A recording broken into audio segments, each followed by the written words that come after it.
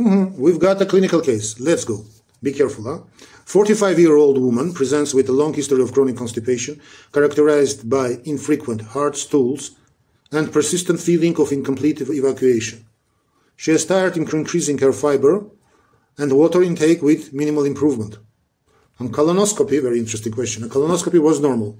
She undergoes colonic manometer testing. Which of the following manometry findings would be most consistent with slow transit constipation?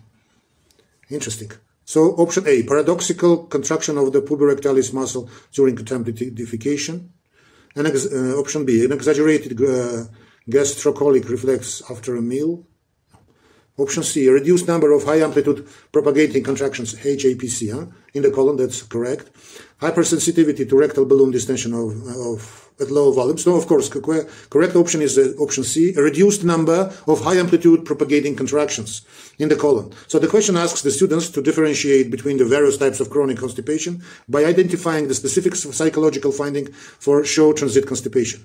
So why HAPC is a correct answer? Slow transit constipation is a primarily motility disorder where the intrinsic neuromuscular function of the colon is impaired. So the colon main job is to propel stool forward towards the rectum. This is primarily achieved by powerful coordinated muscle contractions that sweep down the length of the colon known high amplitude. High amplitude what? High amplitude propagating contractions, HAPC. In slow transit constipation, these propulsive contractions are weak, infrequent or absent. As a result, stool moves through the colon at a much slower rate, allowing for excessive water reabsorption, which leads to hard, dry stools and infrequent bowel movements. So why there are other options are incorrect? Okay, what we've got.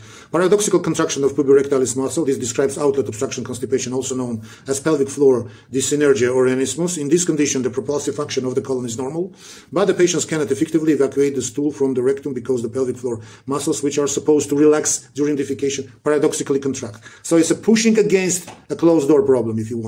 Next option, an exaggerated gastrocolic reflex. The gastrocolic reflex is the normal urge to defecate that occurs after a meal. An exaggerated reflex is more characteristic to IBS and diarrhea and not constipation. And finally, hypersensitivity to rectal balloon distension. This is a hallmark of visceral hypersensitivity, key features of irritable bowel syndrome. It explains the pain and discomfort patients with IBS feel, but it doesn't explain slow transit of stool through the colon. So high-yield takeaway, chronic constipation is not a single entity. It's crucial to differentiate between short transit constipation and problem with colonic propulsion, characterized by reduced HAPC, the outlet obstruction constipation, a problem with evacuation, characterized by pelvic floor dyssynergia.